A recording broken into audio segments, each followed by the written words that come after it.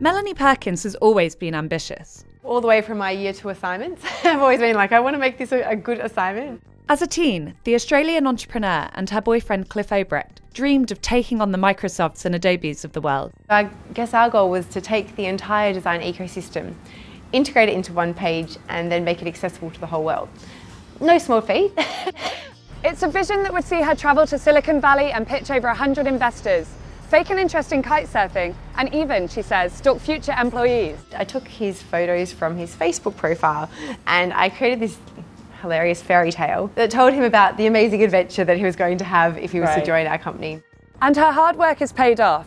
5 years after starting the company in 2013, it was valued at $1 billion, making her one of the world's youngest female tech unicorn founders at just 30. Now aged 32, the company is worth $3.2 billion, and she says she's only just getting started. Melanie is the co-founder and CEO of Canva, a free-to-use online design platform whose celebrity backers include Hollywood actors Owen Wilson and Woody Harrelson. She and Cliff started the company here in Australia back in 2013 in a bid to make design accessible to all, be it for logos, flyers, or even presentations. And in 6 short years has helped create close to 2 billion designs in 190 countries. Today, the couple is worth close to $900 million US. It was a market that hadn't been touched by new companies for a long time. It was ruled by some big players like Adobe, and Melanie had this vision to take this market and change it. The idea struck in 2006, when the couple was studying at university in Perth. Melanie would spend her spare time teaching design programs to other students, but she grew frustrated with the unnecessarily complex process.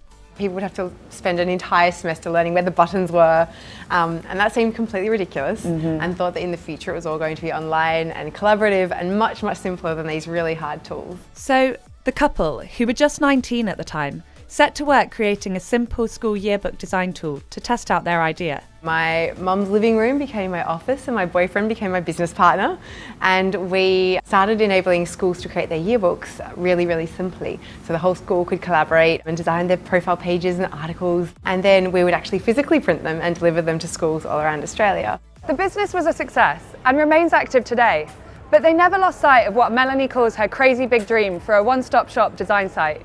So she began chasing investors. There was an investor called Bill who was over from Silicon Valley in Perth, and I met him after a conference. I spoke to him for 5 minutes and said if I went to San Francisco he'd be happy to meet with me.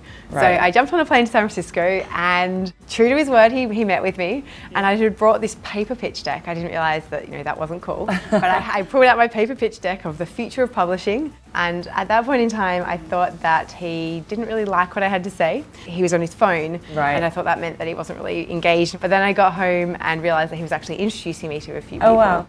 That meeting set the wheels in motion.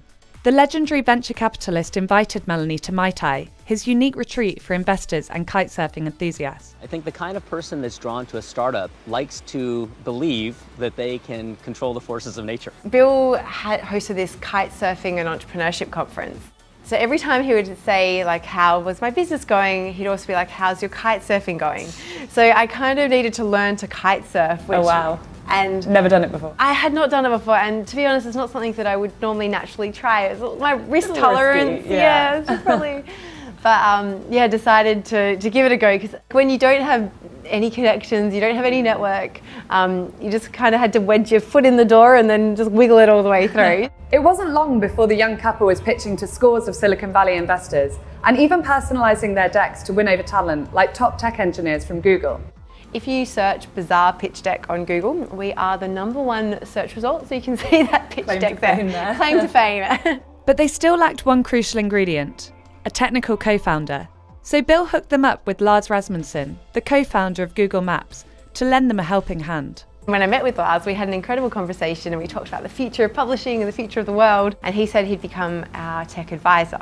Right. But what that actually entailed was a year of him rejecting every single person that I brought him, sending him resumes, sending him LinkedIn profiles, bringing him physical people, and he was just like, nope, they're not up to the scratch.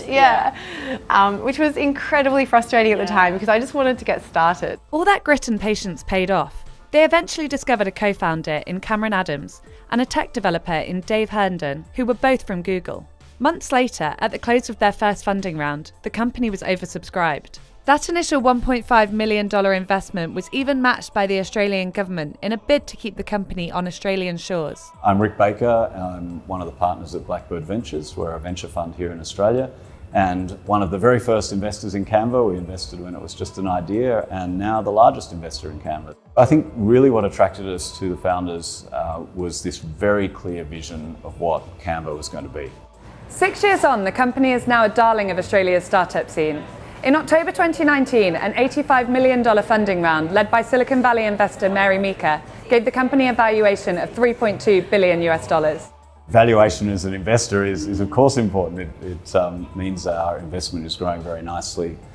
But I think more important, it's a recognition by investors who really look into the company closely and an indication of how the company's going.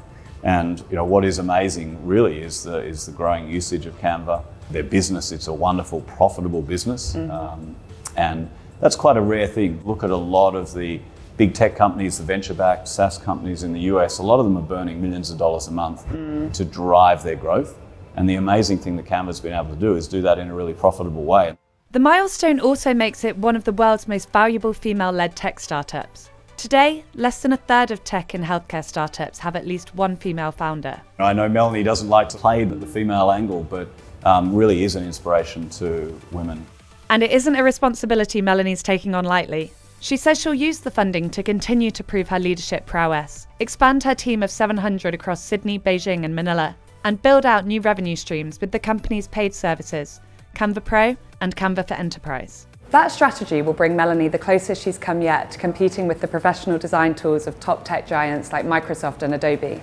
But with 85% of Fortune 500 companies already using the platform, the young founder says she's up for the challenge.